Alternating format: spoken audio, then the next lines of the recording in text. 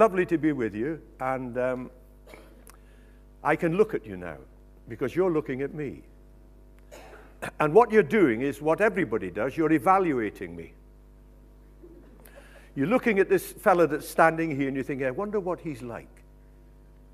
But you see, I'm doing the same to you. I wonder what you're like.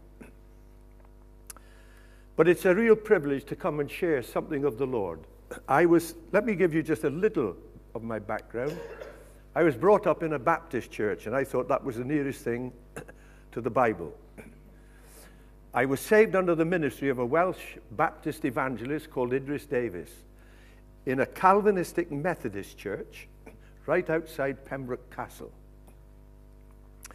And I was the only one that went forward in that meeting on a Saturday night. And I accepted Christ as my Savior. That was 66 years ago. When I was 15 years of age. So there you are, you can do the maths. And I love the Lord now more than I've ever loved him before. The Christian life grows sweeter, not easier. I've got some bad news for you. The older you get, the tougher it can become.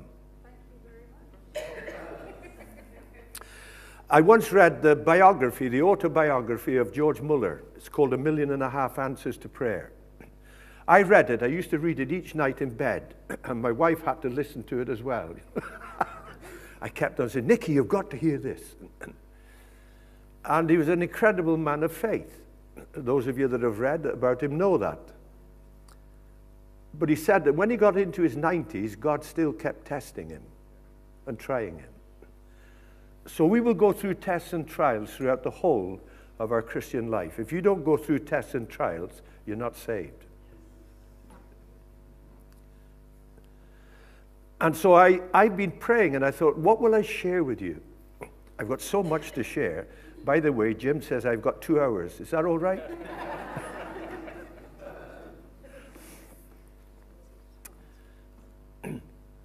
But I love the Word of God. And I based my whole life now on the Word. I'm not interested in experiences unless they're backed up by the Word. The devil can deceive us. He can come as an angel of light. The Apostle Paul gave warning. He said, if an angel, he said, even if it's an angel that comes and gives any other gospel than what I've preached, let him be cursed. And he repeats it. I think he meant it. And so the Word is all important. You'll never develop in the Christian life until you start to search the Word and study the Word and be approved unto God. It's the Word that brings life. And one of the sad things I feel today within Christian circles as I've moved around is that many Christians only read their Bibles superficially. You know, diamonds are not found on the surface. It's in the deep, and you've got to dig into the Word. You've got to study the Word. You've got to compare Scripture with Scripture. The best interpreter of the Bible is the Bible. I was baptized in the Spirit in 1963 in a little cooperative hall at West Bridgeford in Nottingham. I'd never been into a Pentecostal meeting before in my life, and I wondered what on earth I'd got into. But the thing was, I knew that these people had something in Jesus that I didn't have. I knew I was saved, but I could see something. And I simply came to the Lord. I said, Lord, if this is of you, I want. And I based it on the Scripture that the Lord would give me nothing that would be dangerous to my spiritual experience. I was baptized in the Spirit in 63, and I went home to Wales. My parents had a guest house in Tenby, and I used to go to the Baptist church there. And of course, I went back full of enthusiasm to talk about this baptism in the Spirit. Now, you're talking 1963, and I had uncles that were elders in the Baptist church. Well, I was so enthusiastic about this baptism in the Spirit, speaking in tongues and magnifying God, but I got what they call the right foot of fellowship.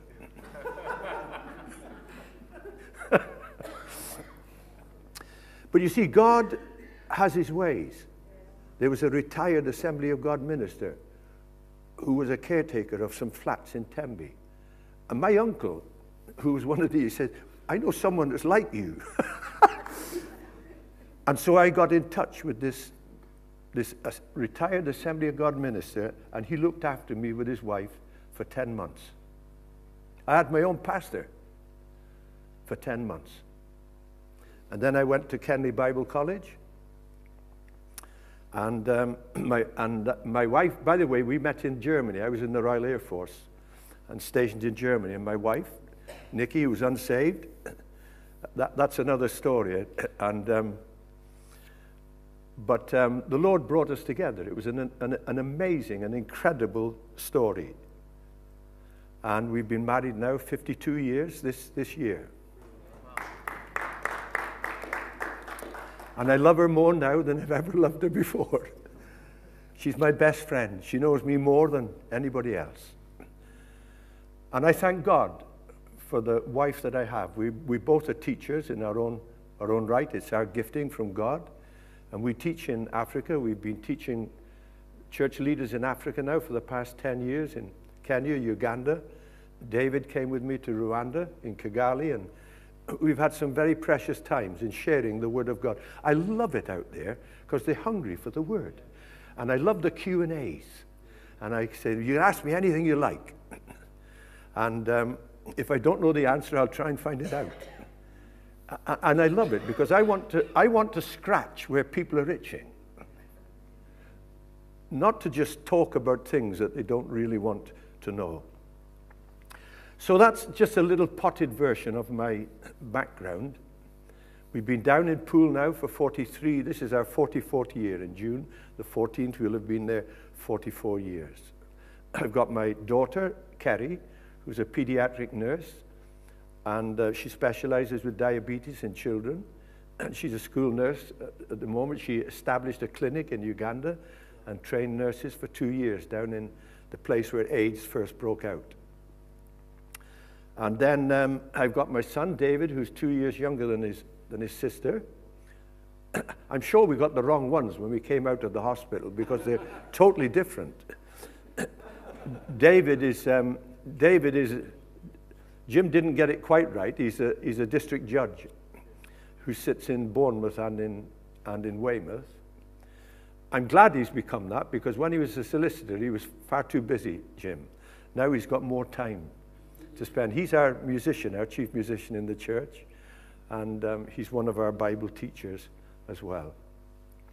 So that's a little background. Now, I'm looking at you all, and I just want to share something of Jesus with you. And if you go out of this meeting loving Jesus more than when you came in, I will have achieved something. And after all, that's what we want, isn't it? We only want to hear what the Spirit is saying to the church. Now, I'm going to do something a little different because I'm opening my message with part of my conclusion. How's that? Just a part of my conclusion, which is probably the most important scripture for Christians in the Bible. You find it in Matthew, Mark, and Luke. And it's just simply a Pharisee. He's a lawyer, a scribe, and he was asking Jesus a question. And he said to Jesus, which is the greatest commandment in the law? And Jesus said to him, you shall love the Lord your God with all your heart, with all your mind, and with all your soul, and with all your strength. And this is the first and the greatest commandment. And the second is like unto it. You shall love your neighbor as yourself. And to me, the clincher is the next verse. It says, on these two commandments hang all the law and the prophets. The whole of our Christian faith is based on these two commandments. Loving God and loving our neighbor as ourselves. I call these two commandments the root and the fruit. And you don't go looking for fruit where there's no roots. And unfortunately, a lot of people do. They look for the fruit and there's no roots down. It's impossible to love a person in the way that God wants you to until you first learn to love him. Absolutely impossible. I've heard preachers say, what we want in this church is less gossip, less talking, backbite. And everybody's going, amen, amen. They're all agreeing. And then very often when the service is finished, they're at it again, aren't they? Now, what's wrong? All it is to me is it's an evidence that they really don't love God.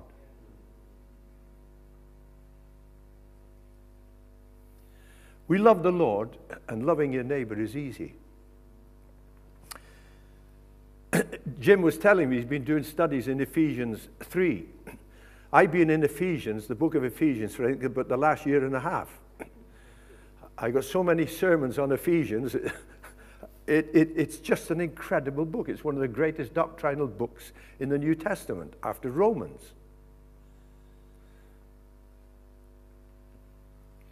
An amazing book. But loving God is the foundation of the whole Christian life. I don't care what you do. You can have talents, abilities. You can be an incredible musician, etc., etc., etc. But you neglect your love for God, and there'll be problems. They will surface somewhere along the line, and you will have problems. Jim was saying in Ephesians, it's Christ may dwell in your hearts by faith, that you are what? Rooted and grounded in love. Rooted and grounded in love. I like the verse of scripture that we find in 1 Corinthians chapter 8 and verse 3. 1 Corinthians chapter 8 and verse 3. In the King James, it just simply says, but if any man love God, the same is known of him. But I like it in the Amplified Bible. Listen to it in the Amplified Bible. But if one loves God truly, with affectionate reverence, prompt obedience, and grateful recognition of his blessing, he is known by God, recognized as worthy of his intimacy and love, and he is owned by him. Ooh, I like that. I like that. That intimate relationship with the Lord. He's the first person I talk to every morning.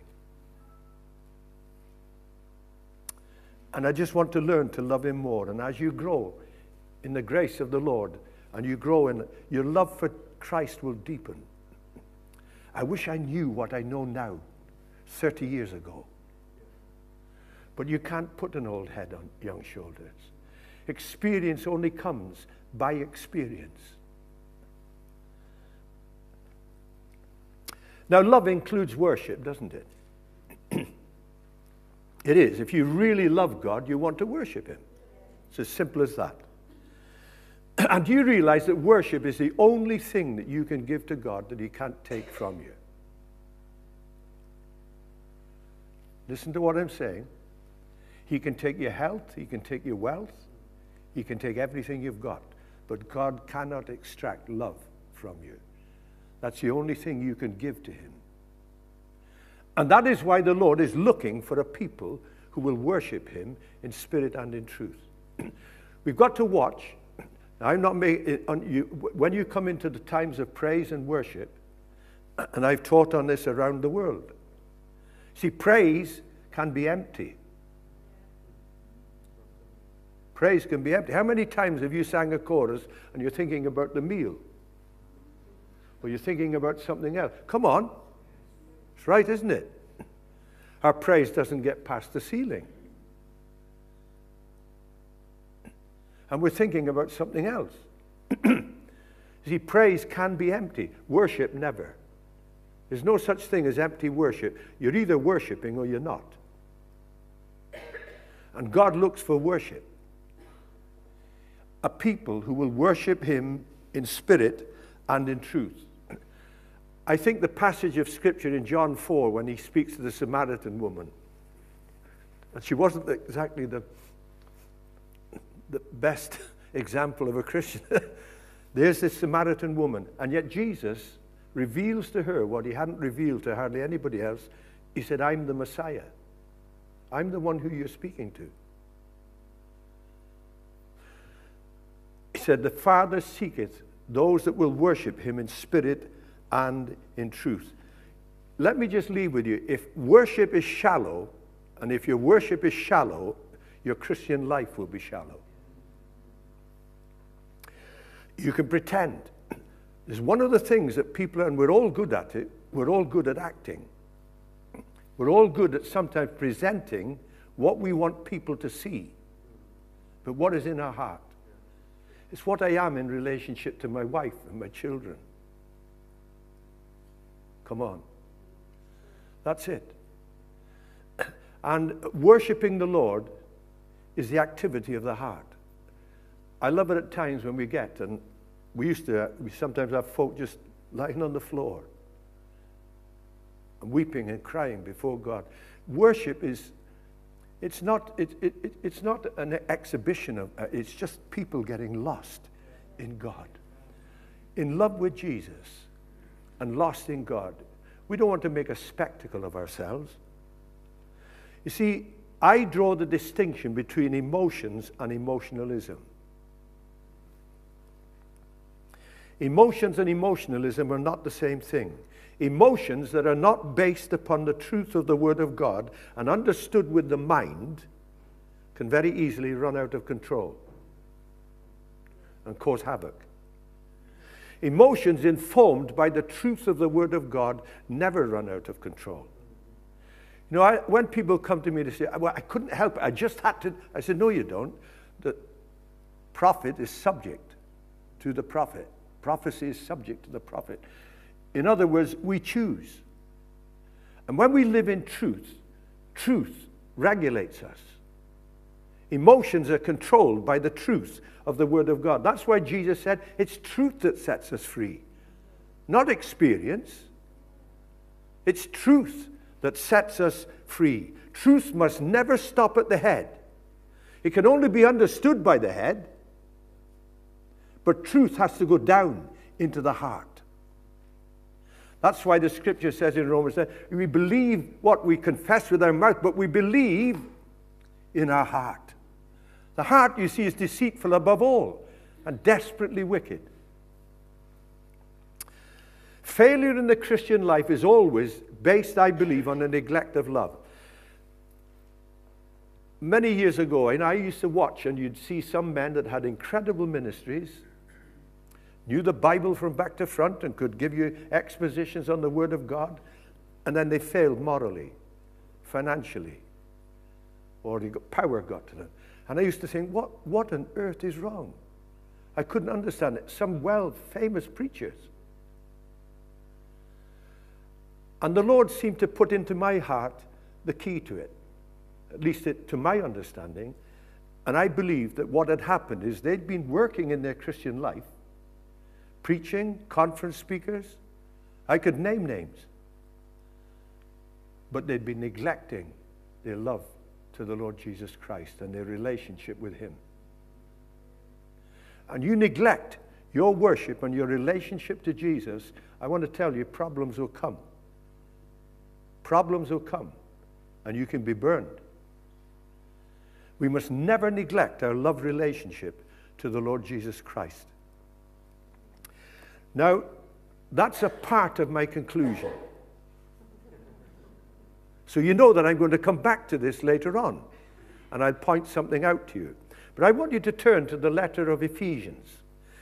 It's one of the Apostle Paul's prison epistles, and it's an incredible book. I always remember years ago, a brother went out on a picnic with his family, and he had his little New Testament. And while they were playing, he sat under a tree. He thought, I'll read Ephesians. And so he read through Ephesians. It's only 6 chapters. It's not a long book. So he read through Ephesians. And as he was reading through it, he said he read it through 6 times. He said, and the more I read it, he said, there was a fire seemed to come up in my spirit. The doctrines and the truths in the book of Ephesians are incredible. See, all the epistles break into virtually the same kind of division. You always get the doctrine. When people say that Christian doctrine is not important, that's nonsense. Doctrine is vital. The truth of the word is vital. Doctrine always comes first in the epistles, and then you get the practical application of the doctrine. So you get it in Romans. All the doctrinal statements right up.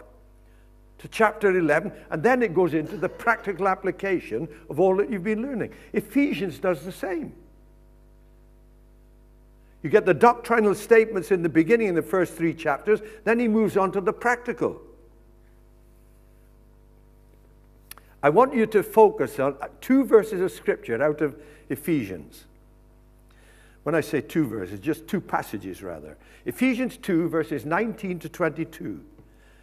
Now therefore you are no more strangers and foreigners, but fellow citizens with the saints, and of the household of God, and are built upon the foundation of the apostles and the prophets, Jesus Christ himself being the chief cornerstone, in whom all the building, fitly framed together, groweth into a holy temple in the Lord, in whom you also are builded together for an habitation of God through the Holy Spirit. And then in chapter 4 and verse 16, from whom the whole body fitly joined together and compacted by that which every joint supplies, according to the effectual working in the measure of every part, maketh increase of the body unto the edifying of itself in love. Now those are 2 incredible passages of Scripture. I am not exaggerating when I say I could keep you here for a couple of hours on those 2 verses, on those 2 passages. Amazing truths that are contained. Now, it's always very important, and one of the great principles of Bible study is that you never take stuff out of, come on, you know it. Come on, you take it out of context and it can be a pretext. The Bible, you always compare the Bible with the Bible.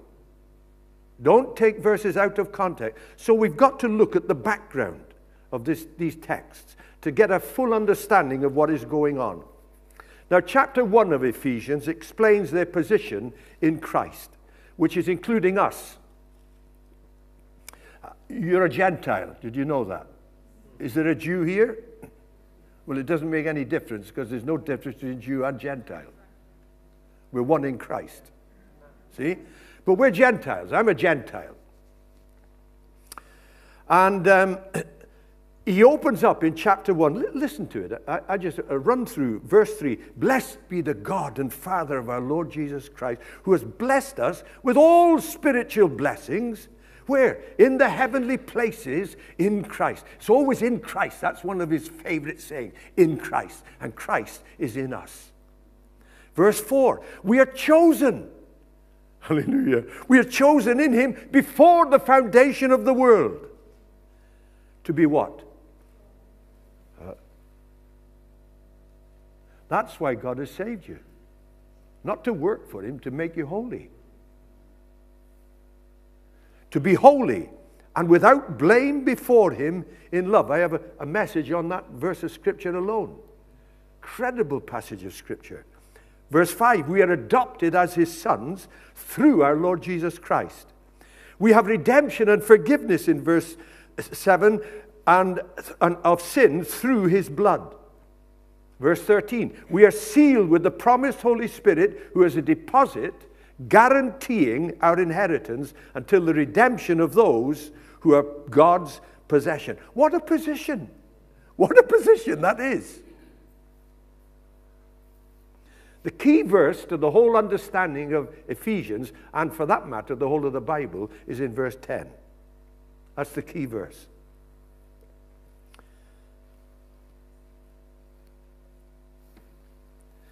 Verse 10 says this, that in the dispensation of the fullness of times, he might gather together in one all things in Christ, both which are in heaven and which are on the earth, even in him. This is the key to the whole plan of redemption. God is restoring everything that Adam lost. And it's all in Christ. Hallelujah. Amen. You see, the whole plan of redemption is based on this. In Romans 8:22, a passage you should know, for we know that the whole of creation groans and travails in pain until now. And not only they, but ourselves also, which have the first fruits of the Spirit, even we ourselves are groaning within ourselves, waiting for what? The adoption, to wit, the redemption of our what? Come on. I want you to think this through. The redemption of our body. Not your spirit. Your spirit's already redeemed. My spirit is redeemed. I'm seated where? With Christ where? Come on, you've got to think this through. We're seated with Christ in the heavenly places. My spirit is with him. Come on, that's the whole teaching of Romans 6. That's not speaking about baptism in water. It's speaking about baptism into Christ. What happens? We are crucified with Christ. We die with Christ. We're buried with Christ. And we're raised with Christ. Amen. Hallelujah. It's all in Christ. Our spirit is saved, but your body isn't.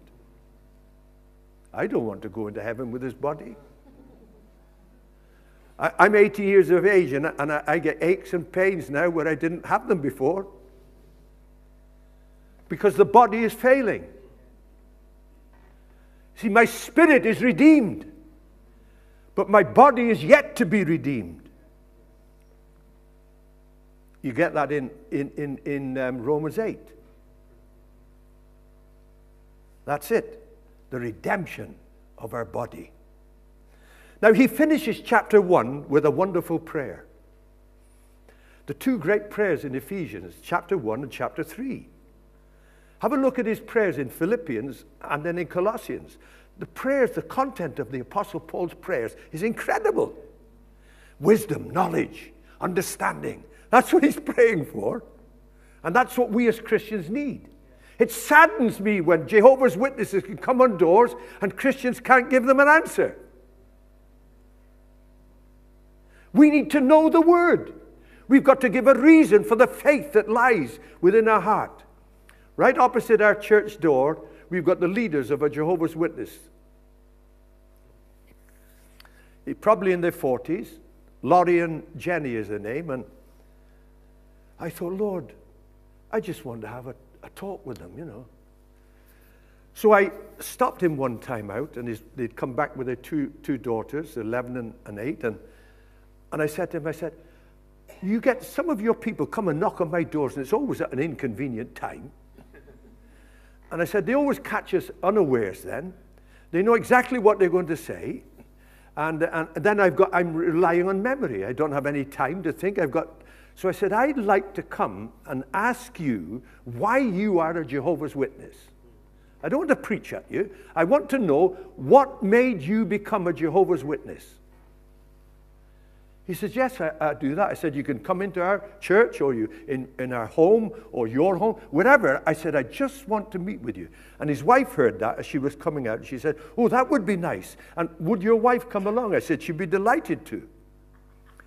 So we arranged to go to their home on the next Wednesday evening. And Nikki and I went at 7 o'clock, and we were there till 9:30, 9:45. And she had not been raised in it. He had been raised in it. And they were asking our testimony. They were asking us why we were Christians. I loved that. And so we were explaining to them, you know, the things and the doctrines and different things. Now, they haven't been saved. I'm still praying that God will really bring them through. And that we left something there that will cause them a disturbance. See, whenever I witness to anybody who's unsaved, I always go away and I say, Lord, give them a rotten night. Don't let them sleep a wink. Convict them of sin, righteousness, and judgment, and make them feel lousy. You see, you cannot get saved until you're convicted. There's no such thing as easy believism. It's not this business, come to Jesus and all your worries are go. You get more when you get saved. There's got to be conviction of sin. I like to try to be devil's advocate sometimes. I've said to folk, if you're talking to somebody, say, now you need Jesus in your heart and life. They say, well, why do I need him? Say, well, he died for you. I didn't ask him to die. You see, you've got to give an explanation. We've got to give a reason for the faith. We've got to be able to explain to people what salvation is all about and why people need to be saved.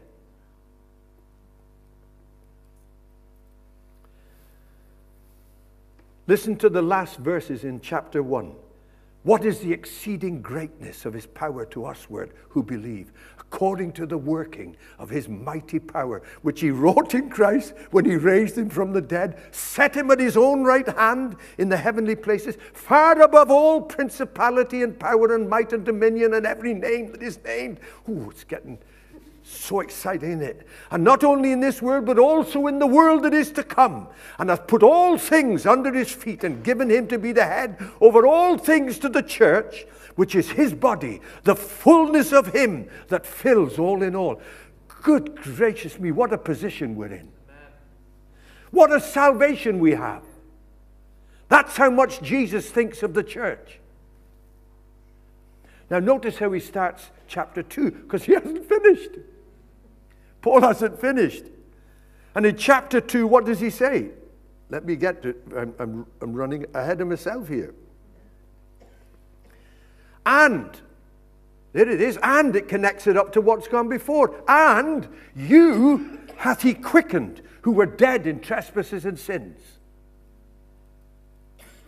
You hath he made alive, who were dead in trespasses and sins, where in times past you walked according to the course of this world, according to the prince of the power of the air, the spirit that now worketh in the children of disobedience, among whom also, and notice this, the Apostle Paul says, we all, he's including himself, we all had our conversation in times past in the lusts of our flesh, fulfilling the desires of the flesh and of the mind. I've got a message on that verse on. And were by nature the children of wrath, even as others.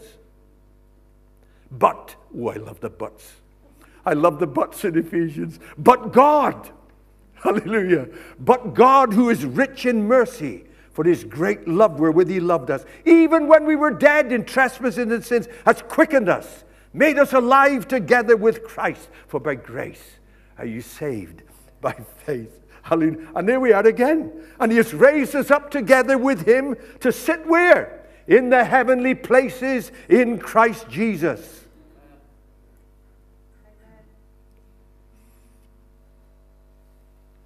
He starts with this. And he says we're dead in trespasses and sins. Now where did that death take place? Where did that death take place? See, we've got to ask questions of the Scripture. Don't read it superficially.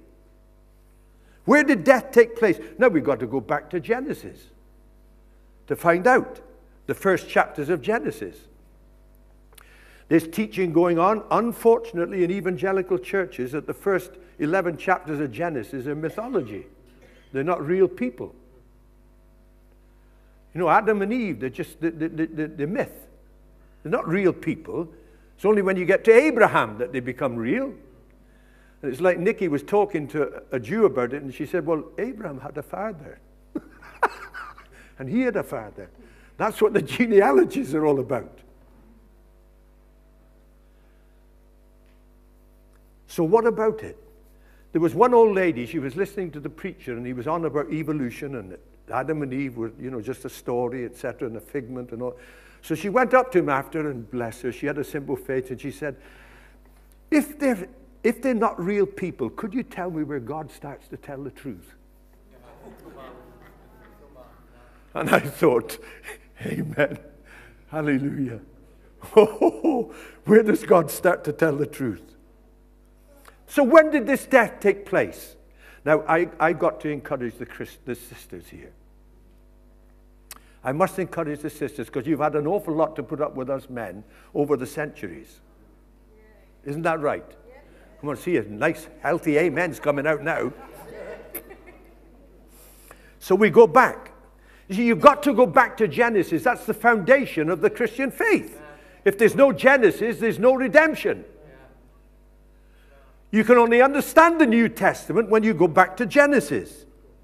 It's the foundation of the gospel. The Garden of Eden was a temple of God, and he met with Adam and Eve there. And I want to ask you a question. Adam was made in who? He was made in the image of who? Eve was made in the... No. Now come on. Eve was made in the image of God. See, you've got to read your Bible very carefully. Adam and Eve were both made in the image of God. See, God is not male or female. He's both.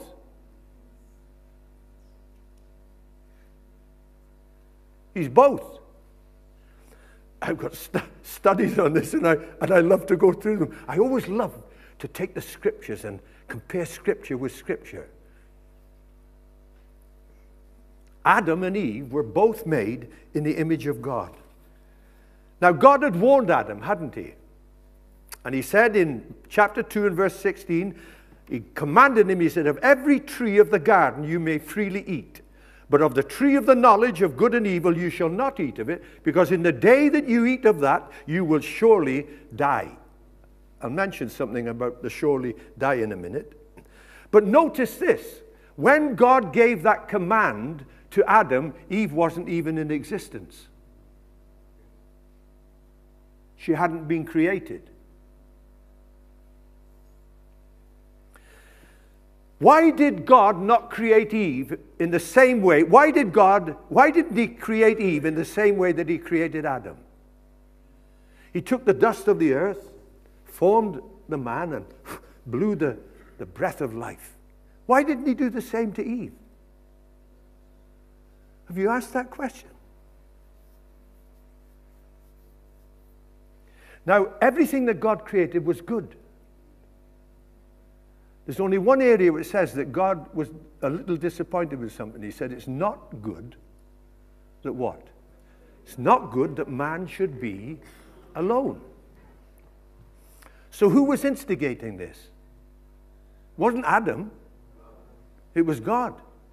He says, it's not good that man should be alone. And then he created Eve. What did he do? He put Adam to sleep. And what did he take? Now, you're all going to say rib, aren't you? Which is a very bad translation.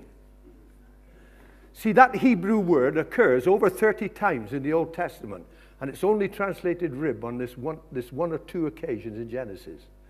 Never translated by that elsewhere. It's out of the side. Out of the side. Bone and flesh. It's not the rib. And you used to get some nonsense going around that men had one rib less than a woman. You know, what a load of codswallop. Excuse me. Is this getting televised? I do apologize. But it's out of his side. Eve came out of Adam's side. And when he woke up, he said, this is my bone of my bone and flesh of my flesh. You see, out of one person, God made two. Out of one, God made two. Now, I haven't got time to go into this. I've got teaching. I love teaching this. You see, I believe that there's a total equality between men and women. Total equality. God is no respecter of persons. And there's a total equality between men and women. Adam was not the boss in the Garden of Eden before the fall. If he was, and if he was supposed to be a boss, he was a very bad one. Very bad one. Because, listen to this. Well, first of all, it says there, you shall surely die. I'm running ahead. Surely die. In the Hebrew, that's speaking of two deaths, not just one. It's speaking of spiritual death and physical death.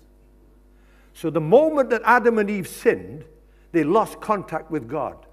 Their spirit died in touching God. And that was the moment that their physical bodies began to deteriorate. And mutation started in their physical bodies.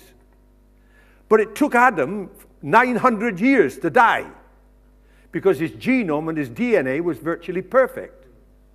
And it took time for the mutations to develop right down. If you want a terrific book to read on this, it's one of the finest books. It gave me the answer to the longevity of the patriarchs. It's Professor John Sanford on genetic entropy. The human genome is on a destructive path, and there's nothing that science can do to stop it. Not a blind thing. That's exactly what the Bible teaches. We're on a downward path. There's more allergies around now than there ever has been, because mutations are increasing in the human population. Genetic Entropy by John Sanford. Where did Cain and Abel get their wives from? Come on, where? They married their sisters. It's as simple as that. They married their sisters. Their DNA was virtually perfect. Abraham married who? Come on, he was married to his half-sister. But as the mutations were developing in the DNA, then God had to do something. And so when it came to the Mosaic law, he said to Moses, no longer can brothers marry sisters and cousins. Because in other words, the mutations that were developing was causing abnormalities, birth abnormalities, and defects in birth. This has got nothing to do with Christianity. Do you know there's one city in the UK that has more birth abnormalities and defects than any other city in the UK? Where is it? Even the government are concerned about it, and they've been trying to do something. Bradford. Why? Because they marry cousins. And there are autism and all different things that take. There was a program on there, a young Muslim girl of 20 years of age, and she said, I don't think I'm going to marry relatives. See, God told Moses that. He knows everything. In John's book, he says that if two cousins marry, immediately they take 10 years off the life of their children because of the DNA and the genetics. But that's getting out. Now, Genesis 3, here we come. God pronounces judgment in Genesis 3 and affects the whole of creation. For we know that the whole of creation groans and travails in pain. You see, it affected, when Adam and Eve sinned, it affected the whole of creation.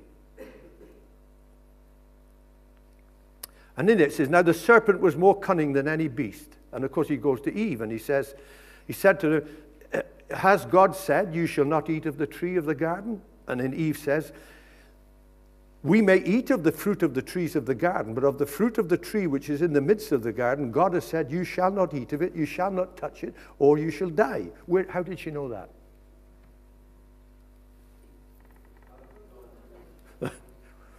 Amen. I want you to think this through. I don't want you to just listen to me preaching. You've got to think this through. Adam either God told her, or I think it's more likely that Adam conveyed that. He says, God gave me a command, we're not to touch of that tree. See? Right? Or we'll surely die. Now what happened? Satan tempted who? Eve. And she saw the fruit and she said it looked good. And so she took it. Where was Adam? Now I've asked a lot of people questions, they don't even know this. Where was Adam when Eve took the fruit? He was standing right by her. So if he was the boss man, why didn't he say, you mustn't do that? Come on. You can't abdicate your responsibility, can you? He didn't say to her, Eve, we've been told not to do that. She took of the fruit and ate of it and gave some to Adam, and he ate of it. Now, the incredible thing is, and ladies, take some encouragement from this. I love to tell the men this. I do. God comes to them and he says, Adam, what have you done? What have you done, Adam? Oh, he's a big man, isn't he? So he says, it was that woman that you gave to me. It was that woman that you gave to me. So he's not only blaming Eve now, he's blaming God. So here he is, blaming God and blaming Eve. See, God dealt with Satan, but he then comes to Eve and he says, Eve, what have you done? Eve's the only one who told the truth. She said, the serpent deceived me. The serpent deceived me. Now, I know that she was thoroughly deceived because you get that in 1 Timothy 2. When the Apostle Paul says, and the Greek term there is, she was thoroughly deceived, completely deceived. But in the same passage in 1 Timothy, it tells us that Adam was not deceived. Adam was not deceived. Eve was deceived, but not Adam.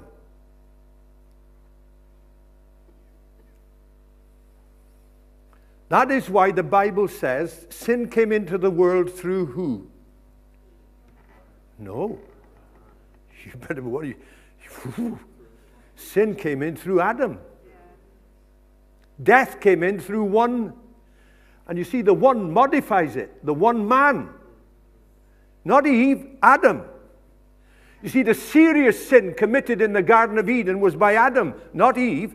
Yes, she committed sin, but it was no way as serious as what Adam's was. You see, Adam's was a direct disobedience to a command that he had received from God. A direct disobedience of a command that he had received from Almighty God. And so that is why, let me just give you them. That is why we've got death entering in to God's creation through Adam. For as in Adam all die, in Christ shall all be made alive. Therefore, just as through one man sin entered into the world. You get this in Romans. For if by one man's offense many died. Hallelujah. If by one man's offense death reigned through one, how much more shall life come through the one, Jesus Christ? Therefore, through one man's offense, one man's disobedience, one man's obedience, you get it, one man. You see, death and sin came in through Adam, not Eve.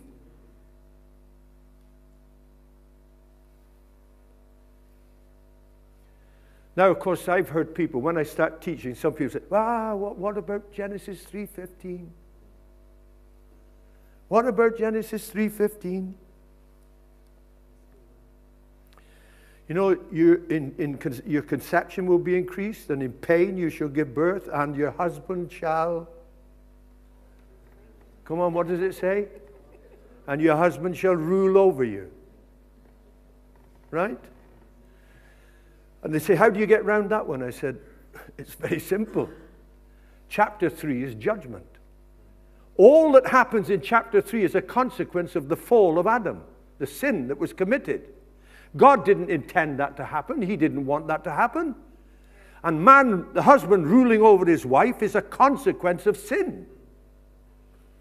We know that the first promise of the Messiah comes in this, doesn't it? About the bruising the heel, etc. and all that. Speaking of Christ, thousands of years into the future. So we must read the scriptures very, very carefully. Genesis 3 is a consequence of sin. Sin became rife. Good gracious, the first polygamy took place with Lamech.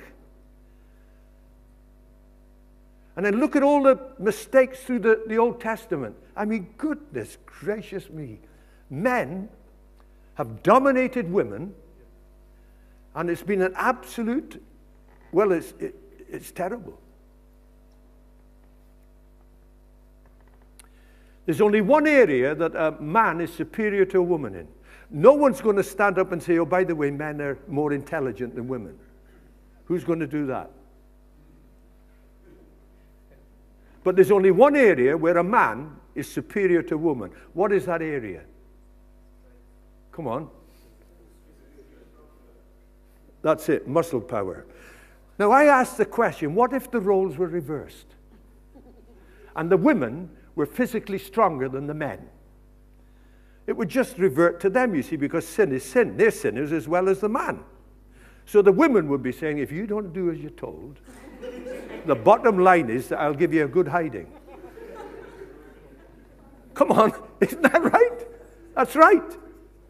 See, man has used his physical strength to dominate women right down to the centuries. The Muslims do that today. You think the women would be subjected to what they are subjected to if they were physically stronger? They'd say, come on, get out. They'd never put up with it.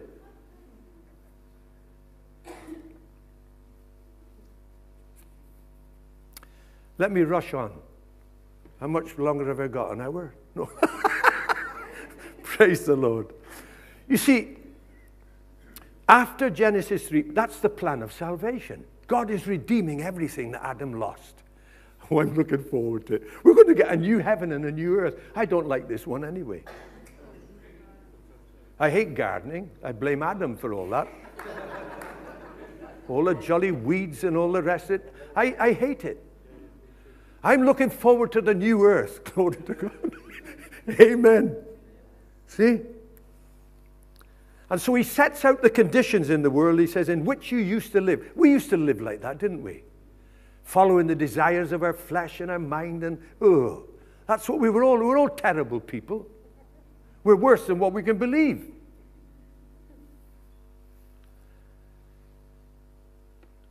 And then it comes to the but God. Oh, I love it. But God, who is rich in mercy. See, salvation is all of the Lord. Amen. But God, who is rich in mercy, he loved us even when we were dead in sins. And he hath quickened us and made us alive together with Christ. Verses 8 to 10 in chapter 2 emphasize that salvation is all of God. For by grace are you saved through faith, not of yourselves. It's the gift of God. Why? Lest any man should boast. We are his workmanship, created in Christ Jesus, our Lord, unto good works, which God hath ordained before that we should walk in it. Now, from verse 11 to 18, I've got to run through this fast. I'd love to stop at some of this. But it says, Paul emphasizes that the Jews and the Gentiles are one body in Christ. Do you know this? I don't like it. I've got to watch. I don't want to be too strong. But I dislike this business, you know, where they separate Jews and Gentiles. And there's churches there and they call them fulfilled Jews. To me, that's not biblical. Messianic Jews. Come on. You're either a Christian or you're not. There's no such thing as a Jewish Christian or a Welsh Christian, a Scottish Christian. We're all Christians. It's not race.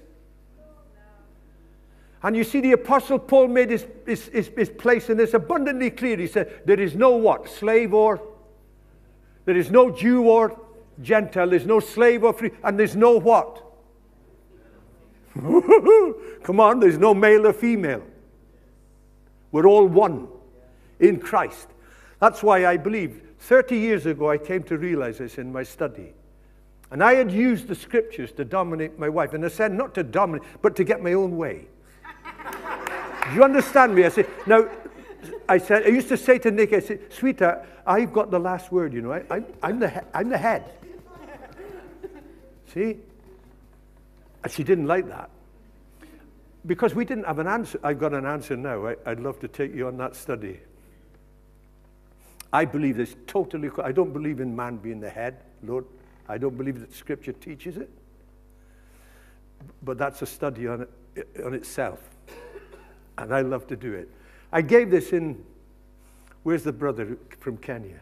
I gave this study to the leaders in Kenya, and I asked them first of all, I said, hands up those that think that women have no place in leadership, etc., and all the rest of it. And a lot of them put them up. They were ministers. So I said, right, I'm going to go through the scripture now, and then you can ask me any question like. So we went through the scriptures. And the brother who was a pastor of a large church, he came up to me after we'd finished the study. He says, Ken, he says, you have altered my whole view on women. And it wasn't the fact that I was saying I got right. It was just the fact that he was prepared to listen to the word. He was prepared to listen to the exposition of scriptures that people have taken out and they've distorted their meaning. They take them superficially instead of going into them. 1 Corinthians 11:3 is one that is really abused. Well, I've got to watch, otherwise I will be going over time. But it's true. I honestly believe in my marriage. I apologized to my wife and asked her forgiveness 30 years ago. I said, sweetheart, I have used the scriptures. I said, we are equal, totally equal. And when we got married, we brought our talents and our abilities to our marriage. And we become one flesh. in the sight of God. One. I might have some abilities that Nikki doesn't, and vice versa. But they're all one in the marriage. In the marriage. One. We're bone of bone and flesh of flesh. Hallelujah. And Jesus used that in Ephesians 5. It goes on into Ephesians 5. He says that's what the Christian is like. He says we're bone of bone and flesh of flesh. We're married to Jesus. I'm married to Jesus. We're in him. He is in us. Our bodies are temples of not only the Holy Spirit, our bodies are temples of God the Father, God the Son, and God the Holy Spirit. I've got to rush on.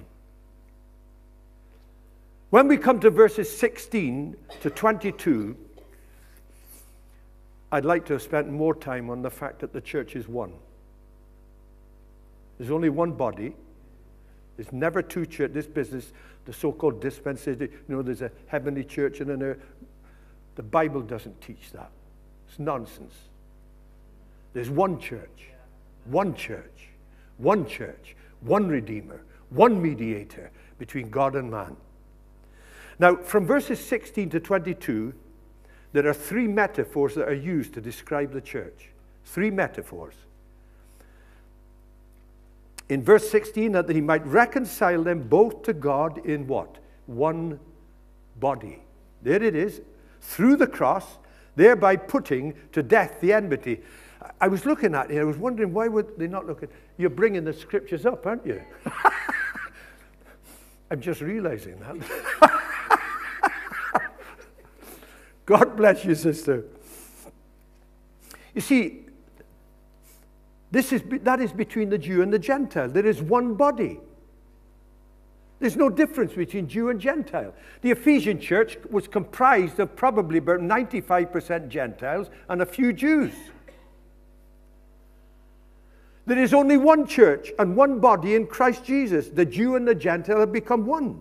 And Paul makes this abundantly clear. He takes the two and he makes one. There is one body, one spirit, just as you were called to one hope of your calling. One Lord, one faith, one baptism. And someone says, but there's more than one baptism. This is talking about baptism into Christ. There's only one baptism into Christ. That's the new creation, brought about by the work of the Holy Spirit. Now the question is this. How does God create this building? This holy temple? You remember verse 3? According as he has chosen you in him before the foundation of the world to be holy and without blame. How does God create this holy temple? In whom all the building fitly framed together groweth into a holy temple in the Lord. And you are builded together for an habitation of God through the Spirit. Now this is so important to the Apostle Paul that he invents an entirely new Greek word. How about that? He invents an entirely new Greek word that is only used on two occasions in the New Testament, and it's both in Ephesians, and it's the verses that I gave to you right at the beginning. The last verse of chapter 2 and verse 16 of chapter 4. That's where this word is found. You don't find it anywhere else. The Apostle Paul took three Greek words and he made one out of them because it's so important. And he says this. This is the word fitly framed together. Fitly framed together. The Greek word is sumarmalogio. Now, my Greek pronunciation might be terrible. Someone said that once to me when I was... and they said, your Greek, Ken, is terrible. I said, well, it's with a Welsh accent. But I'm no Greek scholar. But a better translation of this word is this. Harmoniously fitted together. Harmoniously fitted together. Fitted together in harmony. The picture is of a stone building. I can remember traveling up to the lake, this and other place, and you see those stone walls? Is there any builders here? If you're a builder, you know, the bricks that they get now, they're all the same, aren't they? But that was not the case before. They used to have to shape them. and put them in and fit them together harmoniously to build the wall. That's what the word is meaning. The church is God's holy temple. And Jesus said, I will build my church, and the gates of hell will not prevail. The building is being fitly framed together into a holy temple, and we're building together for the habitation of God through the Holy Spirit. You see, it's the Holy Spirit who is shaping each Christian to fit into the church. If you're born again, the Holy Spirit is shaping you to fit into this church, to love your brothers and sisters. He's fitting you and shaping you together. Hallelujah. So that you become united, one in Christ. I love Corinthians, one of my favorites.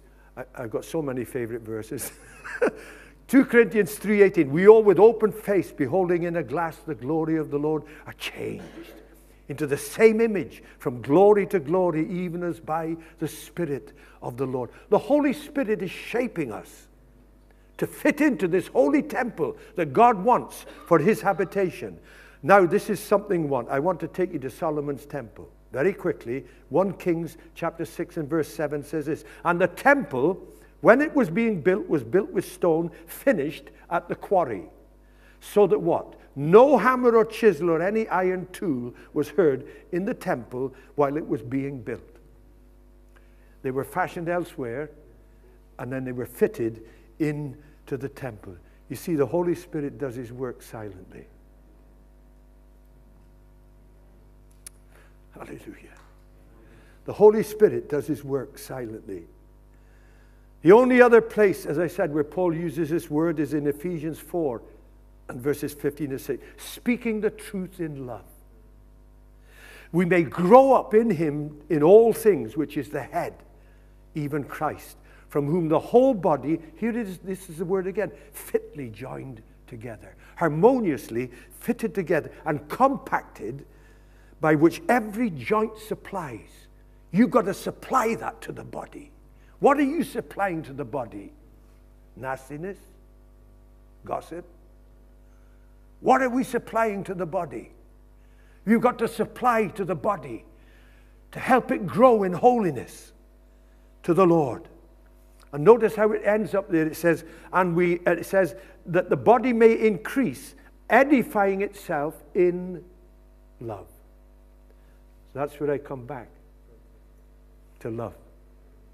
This is all done in love. And if it's not done in love, it's empty. This building is being fitly joined together and framed together in love. We come back. And this is the question I put to you. And it came to me just a few weeks ago. And I hadn't quite seen it. That Pharisee came to Jesus and he said, what is the what? What is the greatest command in the law? Didn't he? How many was he asking for? 1. So why did Jesus give him 2? That's the question I asked. Why did Jesus give him 2? He said the first is the greatest. You love the Lord your God with all your heart, with all your mind, with all your soul, and with all your strength. And the second is like unto you love your neighbor as yourself. You see, you can't separate them. You can't separate them. That's why Jesus had to give him the 2. Because when you love God, you love your neighbor. Hallelujah. But there are people that try to love their neighbor without loving God. It never works.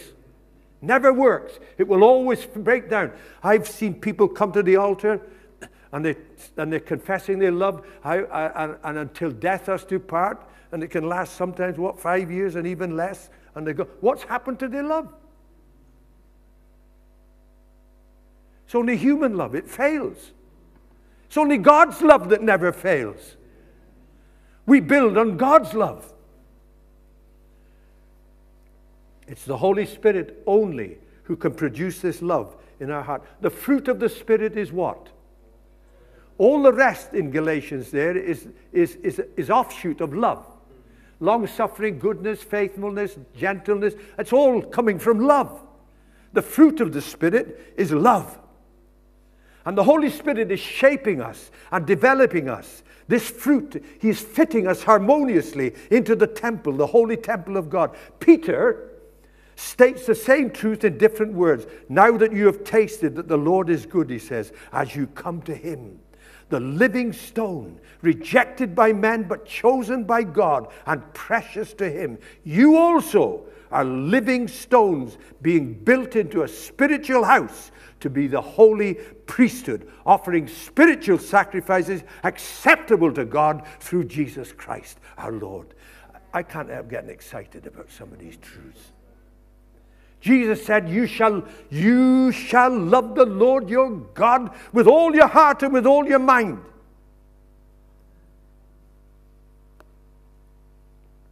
It's always the Lord first, and fellowship with each other second. You reverse the order and it's disaster. Can I start bringing really to a close? You see, the whole of John's first epistle is based on, first of all, our relationship with God. See, Gnosticism was creeping into the church. Terrible things, and they were saying Jesus wasn't real, he didn't have flesh and bone and all this. That's what the Gnostics were teaching. And the Apostle John, let me go to that quickly. What's happened to this thing? You can get fed up with them, can't you? When they don't work. I'll have to go on memory, never mind. In 1 John, he says, that which we have handled, that which we have seen, which we have looked upon, and our hands have handled of the word of life. He was saying Jesus was real. He was flesh and blood. It was the same writer, wasn't it? Wrote, in the beginning was the Word, and the Word was with God, and the Word was God. And the Word was made flesh and dwelt among us. And so in his first epistle, he says, this is what it's all about. He said Jesus was real. We lived with him. We walked with him. We saw him. We touched him. We've handled of the words of life. He said, if you want fellowship with us, our fellowship is with the Father and with the Son. And then he says that your joy might be full. Then he goes on. You got it up here, lovely. Move on to the rest of there. Because he goes on and he says, God is what? God is light. And in him there is what? No darkness. Listen to me now. God is light, and in him there is no darkness. And if, what? If we walk in the light as who he is, who's the he? Come on, who's the he? Exactly. Come on, don't change the subject now. If we walk in the light as he is in the light, we have fellowship with one another. Who's the one another? It's God, it's not us. That verse is speaking about relationship to God. And as we're fellowshipping, what is the blood of Jesus doing? Cleansing me from all sin. Hallelujah. That's sins of ignorance. One of the sins in the Old Testament was the sin of omission. Sins of ignorance. And then he goes on to say, but if we confess our sin, he is faithful and just to forgive us our sin and to cleanse us from all unrighteousness. That whole chapter is about our relationship to God. Loving God. Loving God with all our heart, our mind, our soul, and our strength. Then the rest of his epistle is on about loving brothers and sisters. And if we dwell in love, God dwells in us. It's all about the relationship then to each other. But you've got to put God first. The greatest man of God that I have ever known, and I just used to like to sit with him. He affected my wife and I more than anybody else. He's the greatest man of God. If I could say, the Apostle Paul says, be ye a follower of me, even as I am a follower of Christ. When I saw Jesus in this man more than I have seen him in anybody else in my whole 80 years. And that was Howard Carter. Howard Carter. We spent a Christmas Eve with Howard and Ruth and John in the Bible college. It was closed down over the Christmas, and they invited my wife when we were at Hounslow, and we went and spent a Christmas Eve with them. It was like heaven upon earth. Howard Carter was the greatest man of God I've ever known. He penned this. He ran the Hampstead Bible College by faith. He didn't believe in exams. I don't believe in them. If you go to Bible college, I don't believe in exams. If they're called to do a work for God, they should be doing their best. If they're doing their best, that's enough. Never mind exams. And Howard never believed in exams. I want to tell you, Dr. Martin Lloyd-Jones started the Bible College in London. He didn't believe in exams. Didn't believe in exams. You do your best for the Lord. Howard Carter wrote these words: "Let me never lose the all-important truth that to be and I will is better than success, and grant that I may ever love yourself more than your service." You've got to love God more than his service. God's after your heart. Have you been born again? Are you being fitly framed into the temple here in Sheffield, in Life Fellowship here? Are you being fitly framed together with your brothers and sisters? Are you allowing the Holy Spirit to shape you, to mold you, to knock the rough edges off and get you loving your brothers and sisters? We often gravitate to the ones that we like, don't we? Huh? See, because we all have our different personalities and we gravitate to the ones that we like. But we're all brothers and sisters in Christ. And he's shaping us and fitting us into this incredible temple. Are you being built together for a habitation of God by the Spirit? I leave you with this. Are you a member of that temple? Are you a member of that temple? Jim, come and close the meeting, my brother, and I hand it over to you, Pastor.